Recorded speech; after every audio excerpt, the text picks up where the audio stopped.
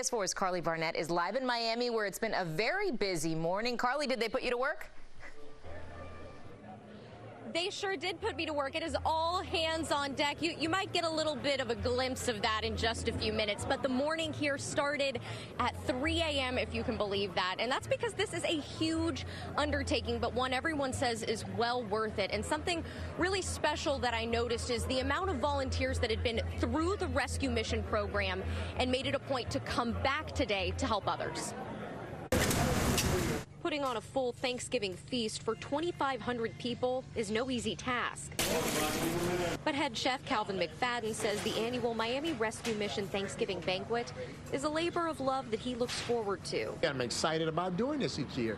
I've been doing it for 17 years since I first came to the program. You know, I came into the program myself, so that's really something important to me to be giving something back to a program that was so good to me. And his story is like that of so many others here who complete the rescue mission program and then come back to help others. This event means a lot to me because when I had nowhere to go for that meal, you know, this was a big staple, you know, for that day, because usually you spend it around family, and this place has become my family. Hundreds of volunteers help make the day happen. Former Heat player Chris Bosh was among those serving, and they'll put you right to work, myself included. 22 years ago, my life changed, and I've been able to give back to people. So I am grateful to be up this morning and be able to serve and to be able to just help the community, put a smile on their face. But it wasn't just food.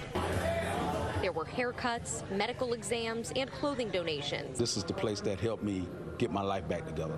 So I'm forever grateful, you know. So I feel an obligation to be here so I can let other people that know that's coming through the program that if it worked for me, it can work for them. People today serving with a gracious and grateful heart, because these volunteers have seen firsthand how a meal can mean something more. Be able to use my life as an instrument to be a blessing to others, I think that's where it's at, especially on a day like this. Well, you can see behind me, they're actually just now starting to pack up the meal, and what a feast it was. Let me give you some numbers here. They served almost 300 turkeys, 500 pounds each of mashed potatoes, green beans, and stuffing. Top that all off with about 45 gallons of gravy.